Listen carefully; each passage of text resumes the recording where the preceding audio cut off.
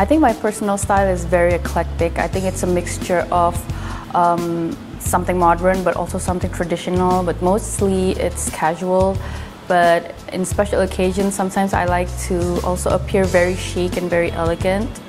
So it's really depending on what kind of occasion.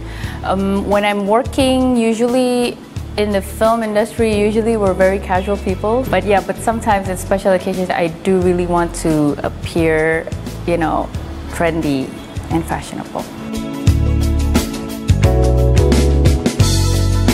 I think especially in this collection, I really see Dior's collection is very elegant, and it also a bit retro, and it reminds me of the era of Jackie Onassis. And then I think be able to pull that style off, you need to have a very good confidence, and especially a bold makeup and a very bold hair to go with it. So I really like the dress up and the makeover for today's photo shoot. I really like it. But most of all, it's very elegant, and it makes you feel like a real lady.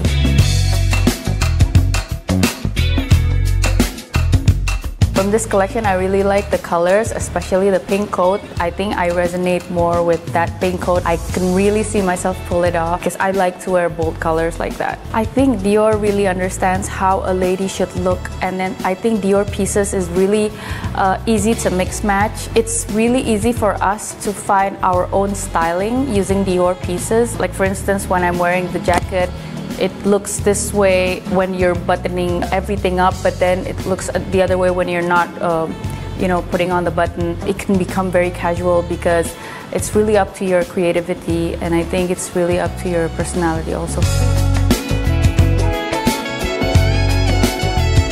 I'm very excited because at the end of this year, we are going to release Gadis Kretek in Netflix, and we are all very excited for that. I've been working very hard for that particular project last year, and they have done most of the post-production, and it's really, I really can't wait to promote it and release it for everyone to see. Hi, I'm Dian Sastrowardoyo, and you're watching Prestige Indonesia.